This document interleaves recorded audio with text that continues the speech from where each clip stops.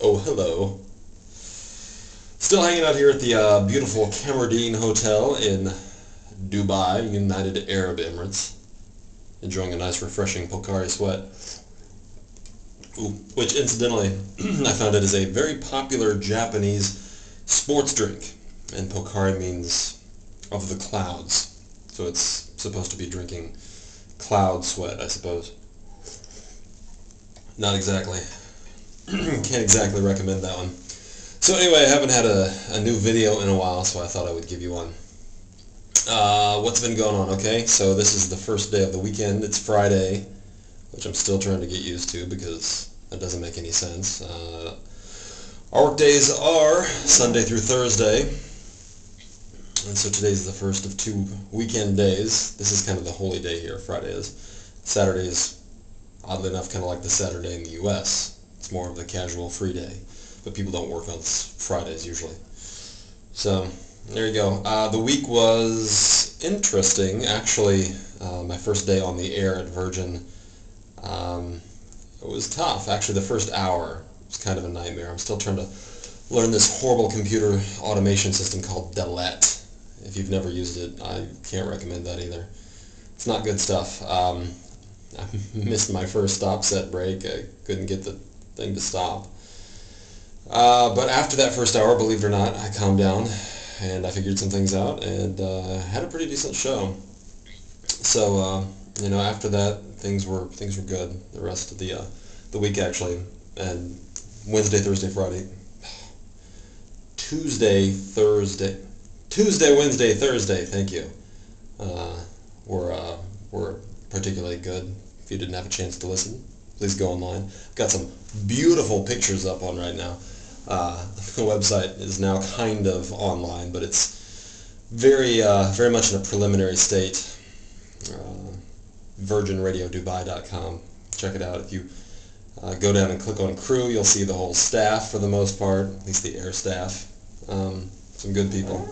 But they decided to take pictures of me after I'd been here about 36 hours, and you can tell by the bags under my eyes, and not good. So, it didn't help that they didn't tell me they were going to be taking pictures of the website that day. I just happened to come in, and so I was wearing sort of decent clothes.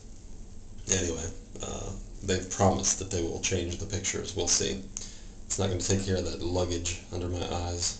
Anyway, other big news this week, I found an apartment, which is very cool. If you know Reverend John, the breakfast host at Virgin Radio Dubai, I'm actually living in his building. Well, I'm not living there yet, obviously. But I will be, along with Manila, of course. Many of you know my girlfriend Manila will be coming. And she's going to be a sales manager. They need people that are good at sales here so badly. They don't apparently know how to sell spot packages. They sell endorsements. It's bizarre. Anyway, she's going to be joining, and the place is amazing. Also amazingly expensive for the year, if you're curious what a decent apartment here costs in a beautiful high-rise overlooking the Dubai Marina and the Gulf, and nice view of the Burj Al Arab, which is very exciting. It's about 115,000 dirhams, which calculates to about $32,000 or so dollars US a year, which is a little less than $2,700 a month. Ouch. Very expensive. So, fortunately, we'll be cohabitating.